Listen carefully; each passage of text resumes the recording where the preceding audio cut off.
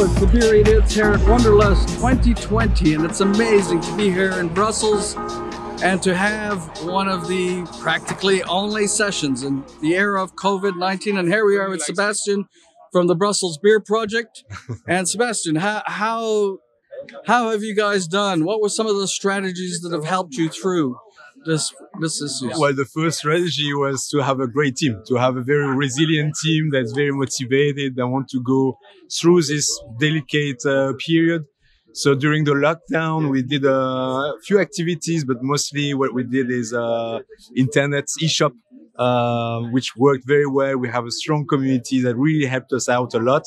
And then we worked with a few other breweries to do collective spirit. So the kegs that we could not sell to the cafe and restaurants, we did a distillation and we made a very nice spirit, kind of a mix between the Péquet and the gin.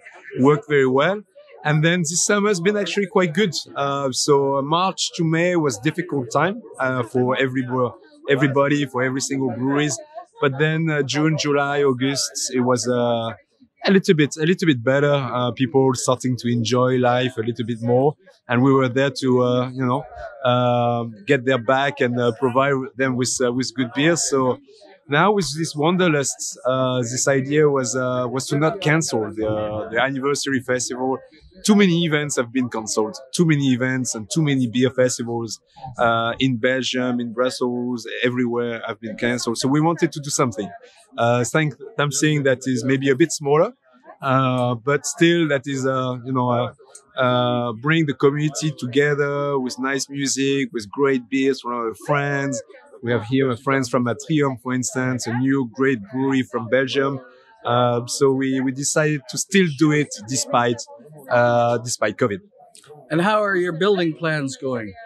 Yeah, it's going very well. We have our brewery actually can almost see where we will be, because now we have a very good view of Brussels. So we will start literally building in 2 months. So very excited about that. We got all the permits.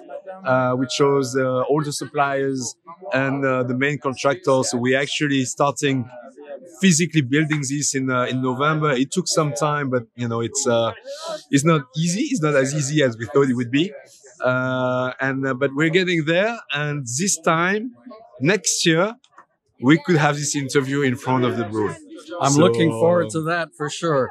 And it's great to see you guys have adapted, changed. You're still getting people ordering. I guess your main market now is Europe, and you hope that it will pick up soon. Yeah, it's Europe. It's actually Brussels and Belgium. We want to first, be a brewery for the local people.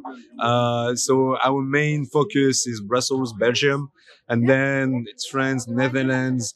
But we are not trying to do 50%, 80% export.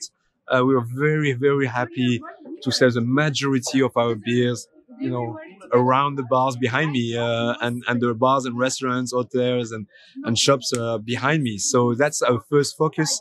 It's always fun to have your beer go to Japan, go to America and stuff, but the real focus is behind me. And what will you do if your inventory increases, or are you just brewing as you need right now in terms of supply?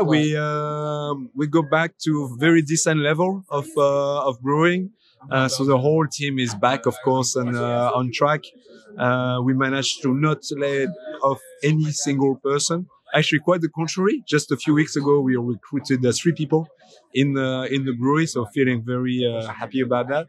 And yeah, we go full speed now. Hopefully, there will be no further lockdown, and we can keep brewing and keep bringing some new beers. Excellent. Thank you, Sebastian, and thank you again for Wanderlust. Thank you for coming, and see you soon. Thank you.